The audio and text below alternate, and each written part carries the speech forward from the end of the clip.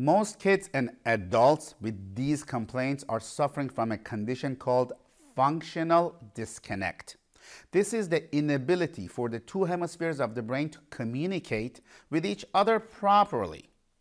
In other words, the pathways that are there to connect do not work properly if you have functional disconnect.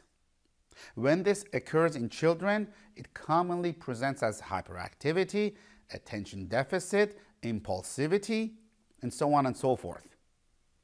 And in adults, it shows as difficulty with following directions, remembering information, concentration, organizing tasks, or completing work within a set amount of time. Another cause of functional disconnect is stress. Stress can be physical, such as birth, such as trauma, such as car accident. It can be chemical, such as smoking or alcohol in case of an adult. We commonly see some type of food and toxin sensitivity that is contributing to your symptoms as adults and children. The only way to know is to get tested. Once again, the only way to know what foods you are sensitive to is to get tested.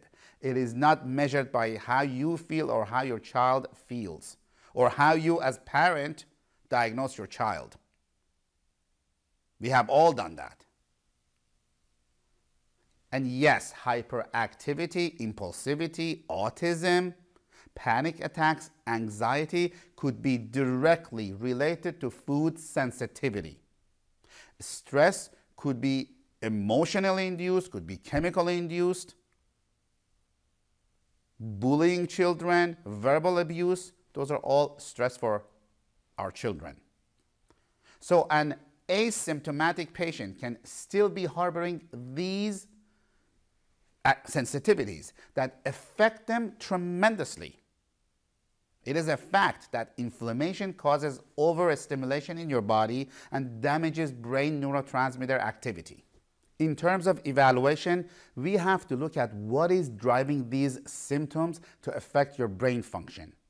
Common causes are autoimmune conditions such as thyroid, Hashimoto's condition. Untreated strep infection, very big. Your child may have had strep infection that is lurking in his or her body without symptoms.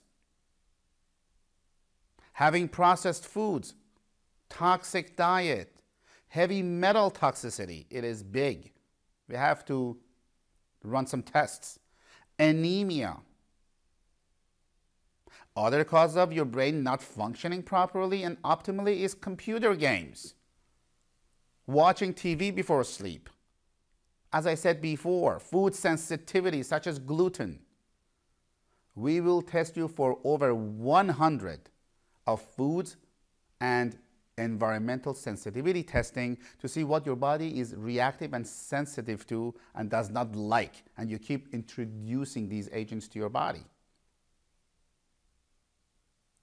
Another cause of stress is chemical stress. Having over-the-counter vitamins that do not even absorb properly. 80% of our population have low vitamin D. It is a fact. Vitamin supplements are not created equal. There are many patients who are taking vitamin D and still feel horrible and still have low vitamin D levels. We give our patients pre-digested vitamin D that your body can absorb. That is why our vitamin D works and your vitamin D levels increase by taking the proper supplements over a matter of a few weeks. Lack of digestive enzymes and proper bacteria in your gut attribute to your functional disconnect. This is one of the first areas we need to address, your gut health. Don't forget, over 80% of your immune system comes from your optimal functioning gut. So we need to support it.